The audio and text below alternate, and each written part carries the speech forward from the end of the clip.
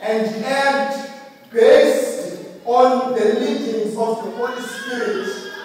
Our behavior and actions is informed by our bodily desires, emotions, and feelings.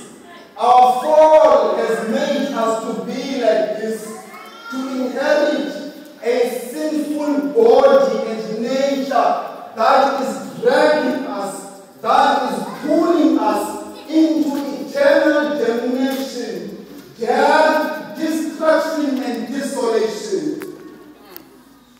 That is what we are, and that is who we are. And this has made us to lose not only our earthly lordship and privileges, but even our spiritual privileges.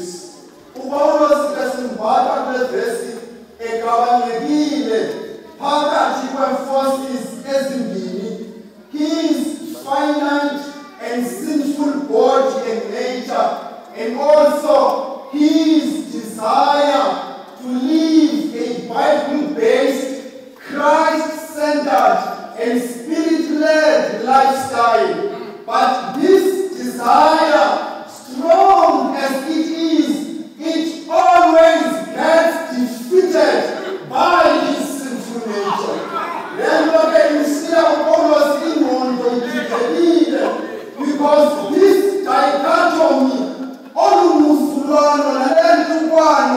phakathi komzimba wakhe kunye nesazela sakhe, uthi sele ehleli emini ifike imfutha luxolo nenzolo, ebusuku imvimbo buthongo.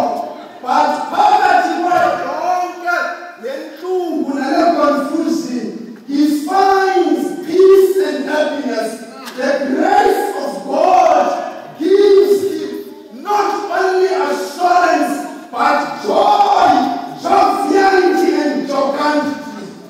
Inamisa ke nokumnandi okwangumKristu sakholwa ekhaya ukuthi lo gama singokwezintlubu, ukuthi nokuba imisila namaza obomi ezama ukusikhukhulisa, nokuba ingxaki sele sisiphikalisela sisidibanisa nodonga, but sifumaneke sinxumile, sifumaneke sonwabile, because we know that uyakusuka uMikhayeli umhlawuleli wethu, and when he does, every knee will bow, every challenge, every temptation will disappear, will evaporate away into thin air.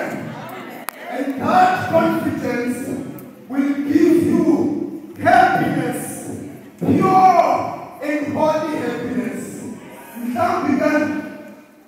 We have to make part of our degree over studies and community happiness. Because happiness is neither joy nor entertainment.